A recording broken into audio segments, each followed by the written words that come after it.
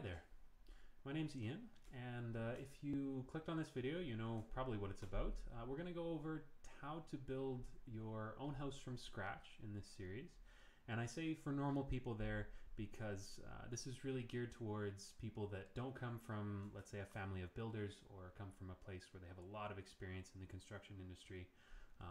It's kind of geared towards people like me that are wanting to do this but don't really know how. So first of all, we're not going to talk about how to physically build, not how to swing a hammer or build a wall or anything like that. That's something that if you want to do, you're going to have to find out information about on your own. Really, the goals for this series of videos are going to be how to manage and, if you'd like, participate in the construction of your own house. I'm currently nearing the end of building my first house, so we're going to talk about what you'll need to know at each stage and essentially what I wish I had known at the start, like a list of things that, okay, this would have been really, really great to know a week ago, and then I figured it out. Those kinds of things. And the goal, of course, of doing all of this is going to be to save money. If you don't hire a builder or a general contractor, you're going to save money if you're able to do it well. So I hope this guide is able to help you do that. Another piece that I think is involved if you're trying to do this yourself is that doing things this way makes you feel a lot more involved in the project. So at the end, it could be something that you're a little bit more proud of, or that you feel like you've really gotten something accomplished by figuring all this out and doing it yourself. So I think there's a lot to be gained by doing it on your own. So let's start with a few assumptions about you, about the person watching this. I'm kind of go through what I didn't know when I started, and if that's the same on your end, then lots of this may be useful to you. So the first is that you're starting from no knowledge of the building process. So like I said, you don't come from a family of builders. You don't know much about construction, about exactly how that works. The second piece is that you've never managed a large project before.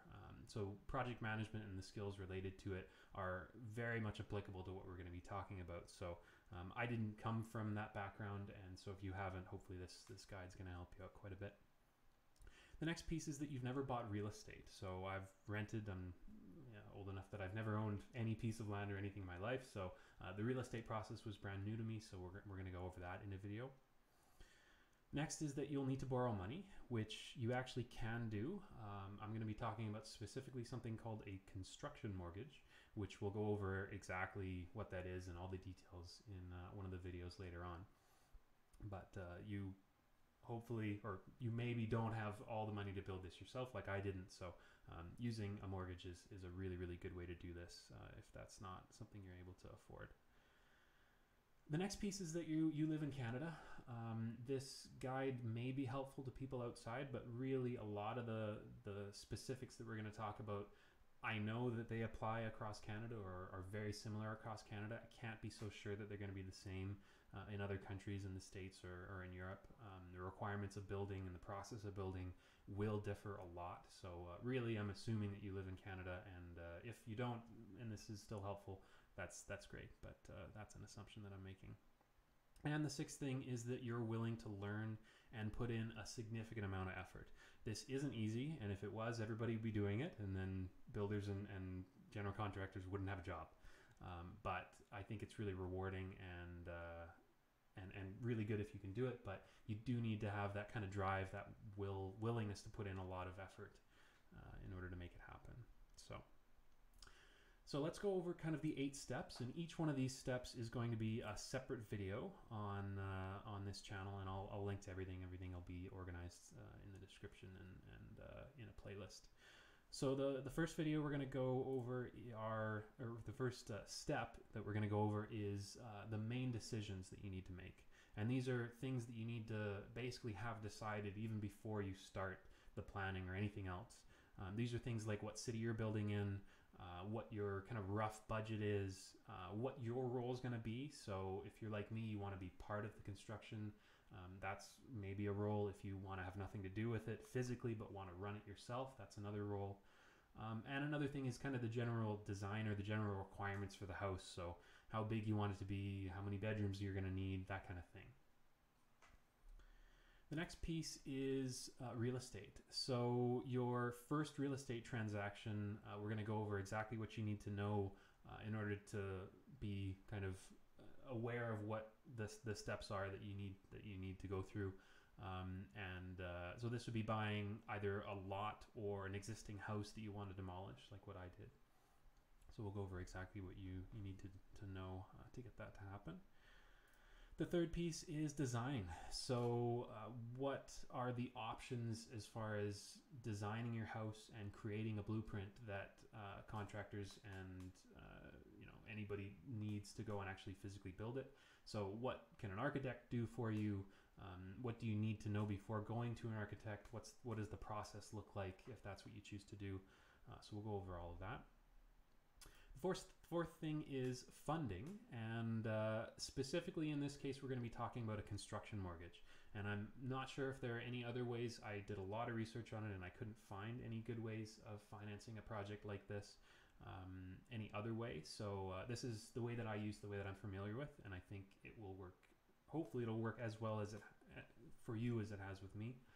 It's been a pretty good process overall, but there were a lot of things that I wish I'd known coming into it. So the fifth thing is permitting. So what exactly do municipalities need to know in order to allow you to build? There's a lot of essentially red tape and paperwork that you need to go through. So I'm going to kind of talk about exactly what you can expect to have for a city to say, yep, you're allowed to build here, what that's going to cost and everything like that. The sixth piece is contracting and scheduling, and this is probably going to be the biggest and longest video. I know contracting was pretty daunting to me, hiring people to do the work. I didn't know whether they were going to try to take advantage because they could see that I didn't know, all these things. But kind of what the process is like and how to best go about hiring somebody so you don't get taken advantage of, so you find good people to work with. And also how to manage the building of a schedule and exactly what needs to happen in what order, so that you can kind of plan everything out and let your contractors know when they need to be there, or kind of plan things out more formally. And the last two steps are going to be managing the actual build. So the first video 7, is going to be on managing the build to lockup. And that's a term that just means the house is framed in, the foundation's in, and essentially you can put a key in and lock the place up. So that's a big milestone in construction is lockup. So we're going to talk about kind of all the steps that are involved from the first time that anything happens on the lot till you can actually put a key in a door.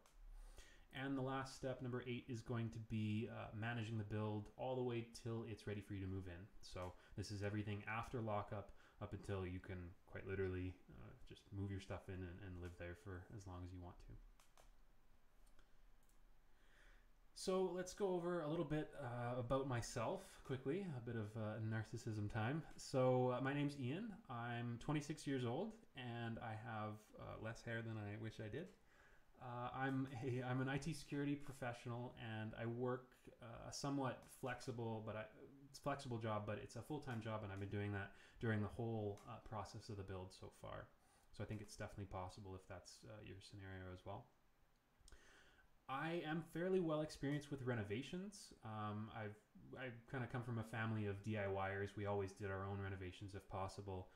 And I actually worked for a renovation contractor in the city for a little while. So I have a bit of experience with that kind of stuff. Nothing on the scale of building a house, and not much in terms of construction from scratch either. It's mostly been renovations for me. So most of this was new to me. So even if you don't come from a kind of construction background, I think hopefully this series of videos is going to be helpful. My father is actually a project manager by trade, so he's been kind of the second hand for almost everything that I've done so far, and that's helped out a ton having that skill set. So I hope that what I can do is transfer a little bit of that skill set and some of the techniques that we used through his advice over to you when you're managing this. Oh, sorry, I'm gonna go back. So the last piece is that I'm not particularly well organized or special, I say, but what I mean by that is if I can do this, I think almost anybody else can. with enough drive. I think you do have to be really motivated, but I'm not somebody that people consider super meticulous about everything, or really capable of something like this. It was something that a lot of people that I know were really surprised when I told them I was doing this. So so like I said, if I can do this, I think absolutely you can. If you've got help, a spouse or somebody else, a family member that's able to kind of keep you more organizationally grounded, that's great. But I didn't have that. Well, I didn't really have that, and I definitely don't have that kind of naturally. So, and the note on the side there is help. I don't really know what I'm doing, especially with making these videos. So if you are watching this, and I don't expect there to be much viewership, this series is mainly for me in case I want to redo this. But if you're watching this and you've got some suggestions, you've got some criticism, anything like that, please just type it down. I'll answer you. It's I'll do my best to reply to everything that I get. So some final notes on the series here.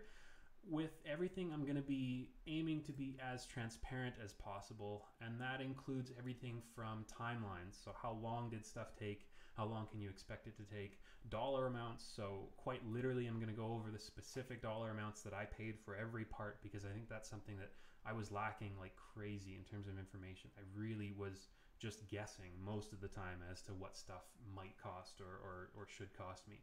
So I think to have kind of a guide would have been really helpful for me. So hopefully by me sharing that information, it helps you out. The next is that I want to give access to all of the schedules and any of the spreadsheets that I've used, any of the planning documentation or anything like that. I'm going to share as well, so that you can fill in your own information and maybe use it if you think it would be a useful spreadsheet or a form. The other piece is that I understand that I only know what I've learned so far, so I'm not a source of all of the information on this topic. I just know kind of from experience and from going through this. So this is really just what I've learned. I will definitely make mistakes, and what I'm going to try to do is correct them. So if I find out something that I've listed on a slide is wrong, I'll put an annotation on the screen. If a whole section that I've done is wrong, I might take down the video and re-upload it entirely after making the changes. So feedback is very, very much appreciated. Like I said, I don't expect many people to watch, but if there's any topics or questions that you have that are related to things that I'm going to be talking about in future videos, please let me know, and I'll either reply to you or maybe make a separate video on it if it's got enough people that are interested. So anyways, without further ado, let's get on to it. And the first video in the series is going to be on the main decisions that you have to make. So I'll see you in a minute.